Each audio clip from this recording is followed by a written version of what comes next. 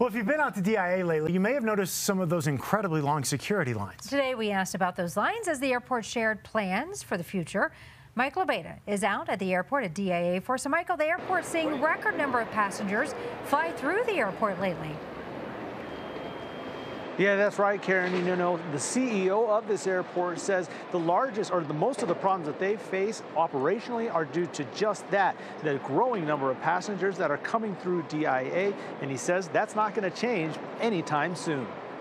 So I think what we'll see is some relief. Wednesday morning, Denver International Airport CEO Phil Washington updated the public about how things are going at the airport.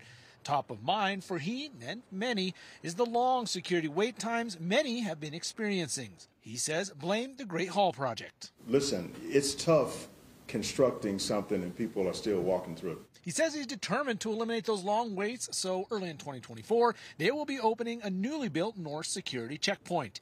It will have state-of-the-art technology, which they hope will get passengers through security faster, which is good because DIA is seeing more and more every year. People have made a decision to travel. Washington anticipates they'll average 100 million annual passengers sooner than anticipated, which means in addition to the Great Hall, they have some work to do. First up, cracking down on car thefts from airport parking lots. DIA is installing new halo cameras in parking areas and deploying drone surveillance. One car that's stolen out here is one car too many. The airport is also studying how to alleviate traffic on Pena Boulevard, and they announced the launch of a new construction project that will be completed by 2045. They're adding 4 new walkable concourses with 100 new gates. But those will be invisible, I think, to the passenger. In the meantime, the airport will likely still have growing pains. We ask the public and travelers to bear with us.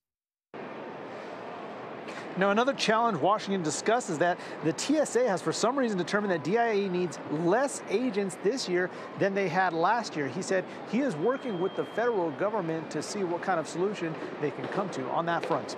At DIA, Michael LaBeta, covering Colorado First. All right, Mike, we'll see what happens. Thank you. Well, there is still time to pick up your